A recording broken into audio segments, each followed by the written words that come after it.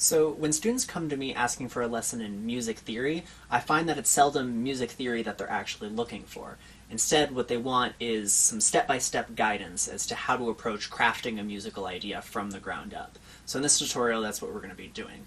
We aren't really going to be talking about music theory per se, but I am going to be walking you through this step-by-step decision-making process so that you can begin making music in Ableton, whether you understand music theory or not.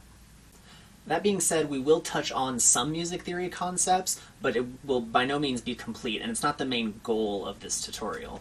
I highly recommend getting a quick crash course on music theory after watching this. I'll link Andrew Huang's video below because it's very short and concise, but also covers a lot of ground as far as music theory goes. So for the sake of this tutorial, I'm going to assume little to no music theory knowledge at all. Throughout this tutorial, we're going to be building a broad musical blueprint on top of which we can craft a complete track. This isn't going to be, a complete song, but it is going to give you a framework on top of which you can build. It will contain melody, chords, a bass line, and drums. It may feel a little paint by numbers at first, but remember that we're not actually crafting a complete track. Plus, I've given you some wiggle room to create your own interpretations of everything along the way so that you can really make this your own. Plus, afterwards, you can get into sound design, mixing, and arranging, and all the stuff that really makes up a complete track. But for now, we're going to focus on these 4 elements. One last thing I want you to keep in mind before we get started is the acronym KISS, K-I-S-S. It stands for Keep It Simple, Stupid. It can be easy when you're first starting out to assume that more complexity makes for better music, but that's very seldom the case. Well-informed, simple choices will take you much further than uninformed complexity. Now let's begin prepping our set so we can begin crafting this musical blueprint. So the first thing we're going to do is set our tempo to somewhere between 70 and 160 beats per minute. Most electronic music genres and subgenres have very specific BPM ranges within which they lie. So if you know what genre you're going for, go ahead and set your tempo accordingly. I am going to set mine to, let's say 160. We'll go for a drum and bass thing right now. So you want to create 4 MIDI tracks, one labeled melody, one labeled chords, one labeled bass, and one labeled drums. And you want to select instruments that are appropriate for each of those kind of musical ideas. Right, so for this melody I have some stock synth preset. It comes with Ableton. For my chords I have, a nice piano. For my bass I have a nice bass guitar. And then on your drums, you want to drop a drum rack in. Give yourself a nice kick, a clap or a snare, and then 3 other miscellaneous percussion elements.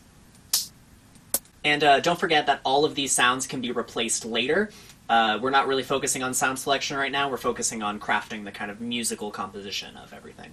So we want to make a nice 8-bar MIDI clip for each of our tracks. Do that just by selecting a section, hitting Ctrl-Shift-M, and it'll create a MIDI clip. And it'll also correspond to the color of each of your tracks. Keep everything nice and organized. So let's start with our beat. I said I'm going to do a drum and bass thing, so we're going to do it like this. We're going to duplicate that across. We want it to have some semblance of repetition with some interplay between the kick and the snare, because that's what really helps drive our groove, right? If we just have kicks and snares happening haphazardly, it doesn't really drive us the same way a repetitive pattern does. So this is what our pattern sounds like.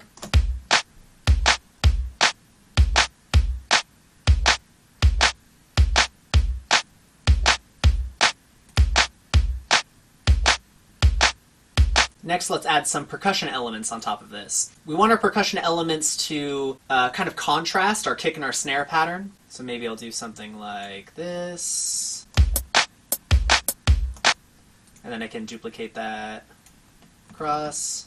I like to put hi-hat hits in moments where there aren't either a kick or a snare. And then I'll duplicate that across.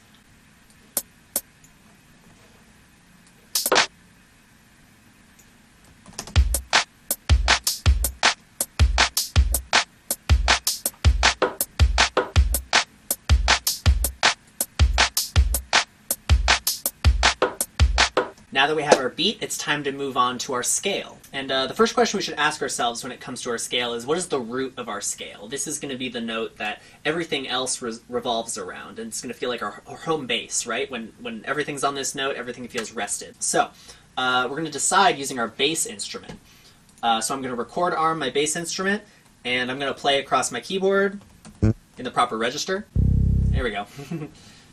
So I'm going to play on my bass instrument and find a nice key center. You notice if I go too high, like up here, for example, this is a bit high for us. You know, it doesn't really have that oomph that like something like this does. But if we go too low, it's almost like we can barely hear it, right? So I find that E, F, F sharp, those are good solid choices. So I'm going to go with E for now.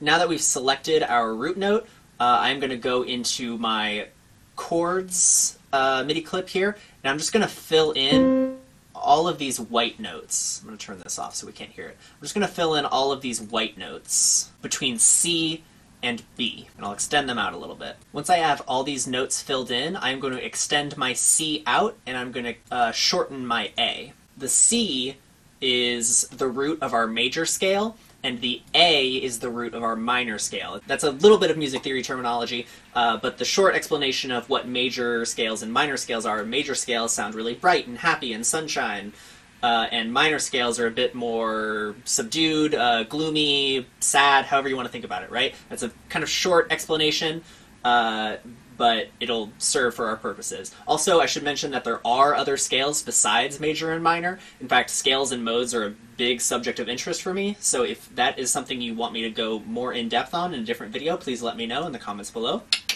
and we can see if we can make that happen. So now we want to decide, is our song in major or minor? I'm going to go with minor because lots of drum and bass happens to be in minor. So I'm going to select all of my notes, and using the arrow keys up and down, I am going to move these notes until my A, my short note here, this A, is on an E. So, you know, I want it down here. Okay. And now I'm going to select all of this, Control D to duplicate, Shift and up arrow key. That'll take us up an octave. And I'm going to do this up and down until we have a nice broad range of MIDI notes. So now that we've duplicated this across every octave, every register, I'm going to select all by hitting Control and A. It'll select all my MIDI notes, and I'm going to use the left arrow key to just nudge everything off of the grid here. Here's where the magic happens. When I click this Fold button, everything collapses to this key. So now everything I play is going to be in E minor. We selected our minor key and we selected our root note as E, so everything's going to be in E minor. And we're going to do this for every element of our track. So the melody, the bass, and the chords are all going to have these MIDI notes in them, folded like this, so everything's fixed to one key. We can do that by hitting Control A, selecting all the MIDI notes just like we did before, and then hitting Control C to copy all those MIDI notes, go into our next track, and hitting Control V, and then nudging them off of the clip just like we did before, and hit Fold. Same thing with our bass track, nudge it off of the clip, and hit Fold. Okay, now we have selected our scale and our key, and now we can get started with actually making some music. We're going to start with our chords, and remember I had my... Ooh, that's too low. Had my nice piano that we're going to work with. And the first thing we want to do is find our root note, which is E. So I'm going to find an E here. That's a bit high. Find a nice mid-range E. So again, I'm transposing by octaves by hitting Shift and the up and down arrow keys. That seems like a good mid-range. You know, down here would be too low. But up here might be a bit too high. So this seems like a good place. So we have our root note here, and now I'm going to draw another note just 2 scale degrees above this note. So each of these notes we refer to as a scale degree, a note in the scale. So I'm going to just skip this note and draw a note right here. And then I'm going to do that again. And now we have a chord. Nice. You can go ahead and add another one too, if you're feeling spicy. Again, 2 scale degrees above the previous note. It's a bit more colorful. If you don't like it, go ahead and delete it. You can stick with simple 3-note chords. That'll work just fine. Now we're going to change the length of our chord. So doing something like 1 bar, between 1 and 2 here, is a nice safe choice. That's how most chord progressions go. You'll hit a chord and it'll go ba, 2, 3, 4, ba, 2, 3, 4, ba, 2. I'm going to try something a little bit more adventurous. I am going to make it, 3.5 beats long. So I'm going to zoom in a little bit so we can get a good, nice, clear view of it. And now I'm going to duplicate this chord by selecting all these notes, hitting Control D. And now we want to just select a number between 2 and 7. Whichever note we pick, we're going to place this bottom note on that scale degree. So, if this is 1, that's 2, 3, 4, 5, 6, 7, etc. So I'm going to pick 4. It's going to go up like that. Now I'm going to hit Control D again. And I'm going to go up to... Actually, I'll go down to 2, maybe. So it'll go 1, 4, 2... And then I'll do, how about 3? That seems fine. Actually, let's go back up to 4. So it'll go 1, 4, 2, 4. And I'm actually going to take this last chord and extend it out like this, so it reaches my, the end of my bar here, because we have, the end of my 4-bar phrase here. So, we have 1, 2, 3, 4 bars. Most musical ideas encompass about 4 bars, maybe 8 bars, 16 bars, some power of 2. And then I'm going to take all of this and duplicate it. So this chord progression isn't done, but we're going to leave it be for now because we're going to use the information in this chord progression to craft our other musical ideas, and then we'll come back to the chord progression to spice it up a little bit more and add more nuance. So now we're going to write our bass line. And just like we did before, we're going to find our nice root note. So that's a nice E. And you can see that sounds really nice under that first chord, if I play these two together. Seems like they're working together, right? I'm actually going to mute my chords for now. And what I'm going to do is I'm going to create like a 1-note bass line using just rhythm to kind of explore what I want to do here. And just like our drums, this rhythm should be repetitive in nature. You don't want it to just kind of be haphazard rhythms because repetition is how we feel that groove. We also want it to kind of be informed by our drums. I had a music teacher in high school tell me that the bass should be married to the kick drum, and I always took that to heart because when the bass and the drums work together, it really helps propel that groove, and that's what we want when we're making dance music, right? So I'll like solo just my bass and my drums. Maybe something like this, like boo boo. And remember, we're keeping it simple, stupid.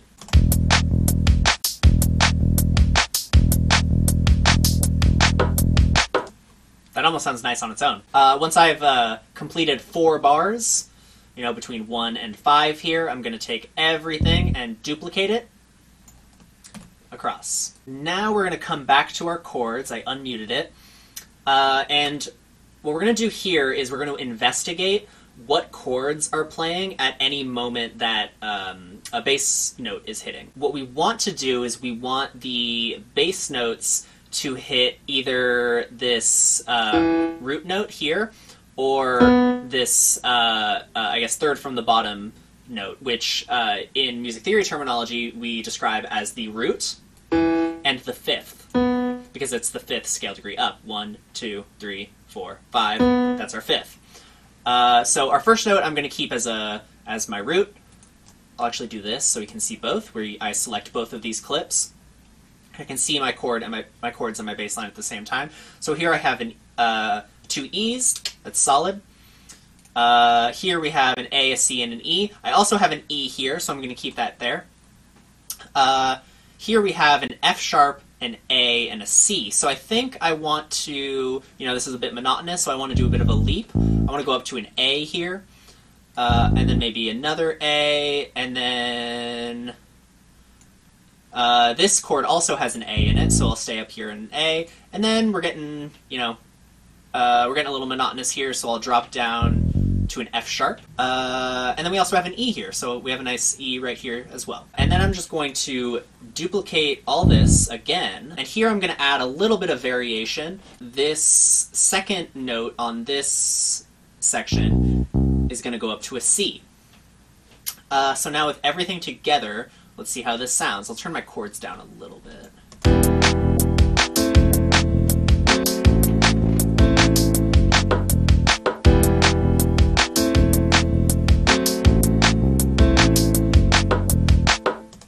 There we go.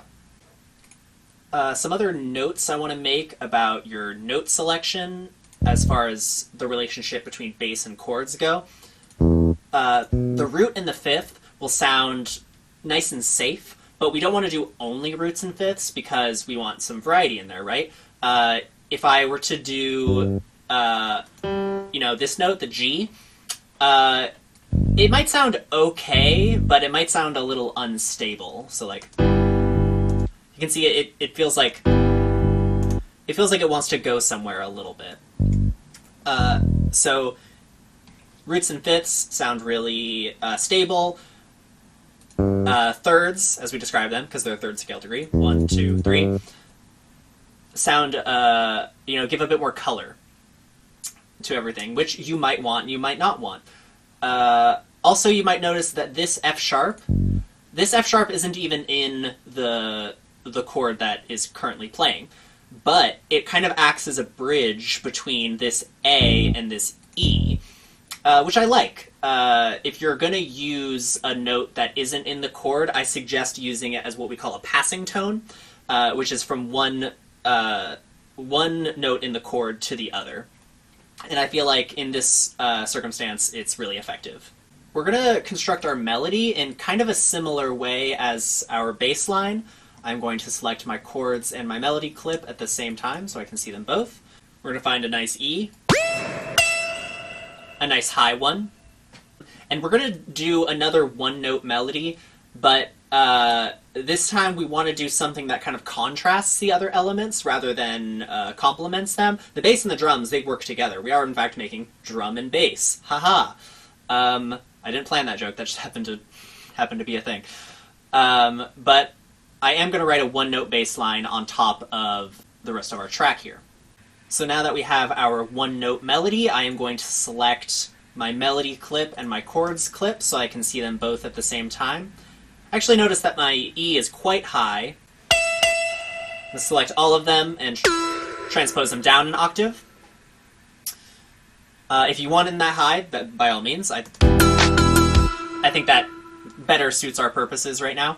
So just with our bass line, we're going to investigate what melody notes we're playing at any given time another chord is sounding. So on this first chord, we have an E, a G, and a B, and I have an E.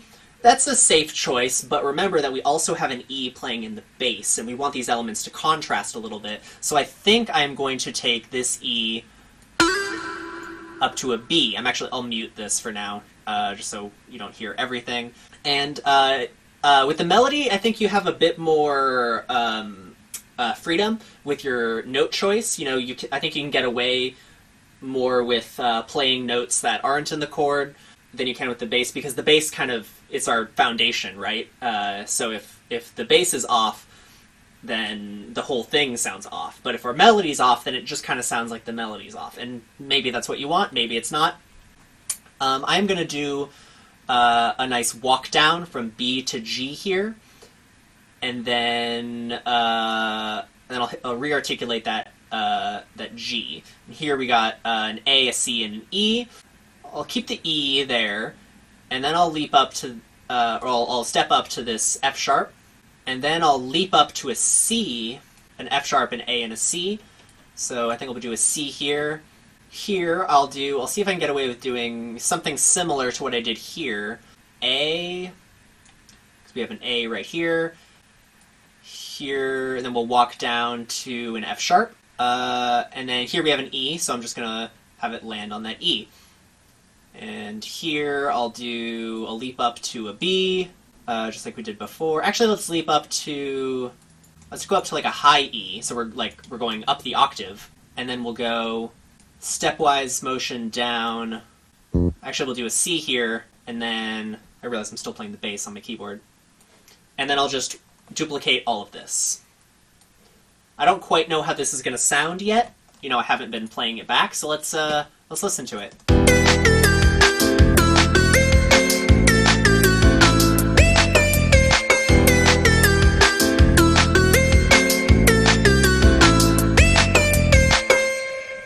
I'm mildly satisfied with that. There's, you know, if I wasn't doing a tutorial, I'd tweak that quite a bit, but I think it'll suit our purposes for now.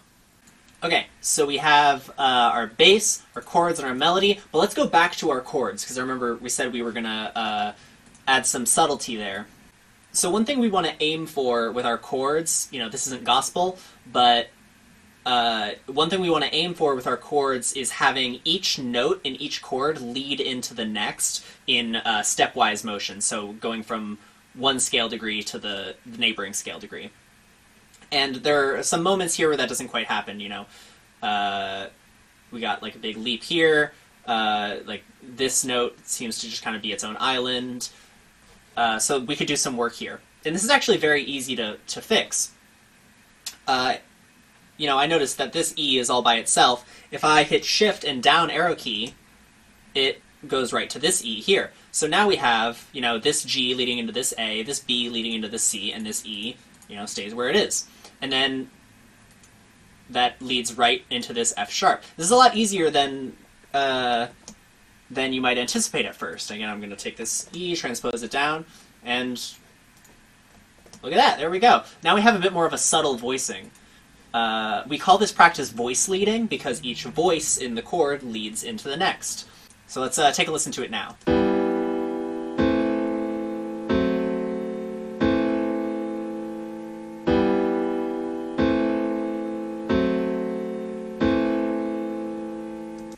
You know, sounds a bit more interesting. Now this is our opportunity to get a bit more adventurous with the articulation of the chord.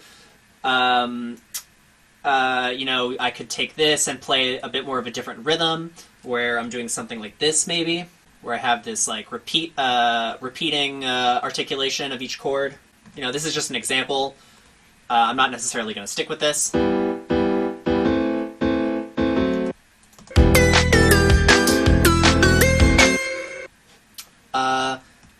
You know, I don't think that's what I want to go for, but that's an option you have. Another option you have is to grab an arpeggiator, which you can find in your MIDI effects. If I drop that onto the track, so now we got something like this.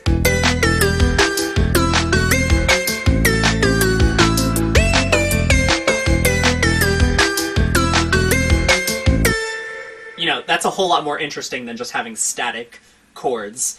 You know, there's a whole lot of other things you can do. Something I like to do a lot is just kind of write a new melody altogether that implies these different chord changes. So, you know, in like the first few notes of my melody, I would include an E, a G, and a B, and like really emphasize those notes. And then in the next part, I would do the same with the next chord and the next chord. So that way you kind of have this track that doesn't have strict chords in them, but you have this implication of a chord progression, which I think can sound really, really great, and that's something I have all over my tracks. So again, this isn't a complete track, but let's listen to what we have.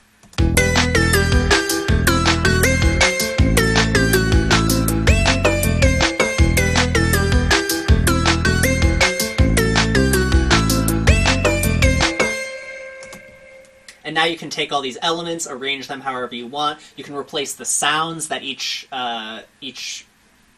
element is being played with.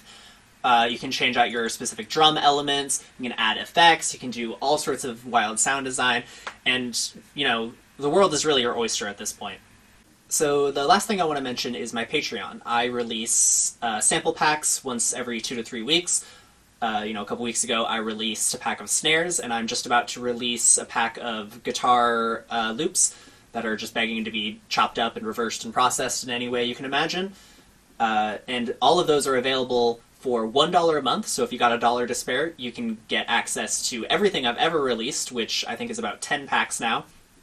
And all of it goes towards gender-affirming procedures for me. If you didn't know, I'm transgender, and my first Patreon goal is to pay for my electrolysis to remove my facial hair, all through Patreon. So if that is something you want to support, or if you just want the sample packs, go to patreon.com/June_Bernie. Bernie is spelled Birnie.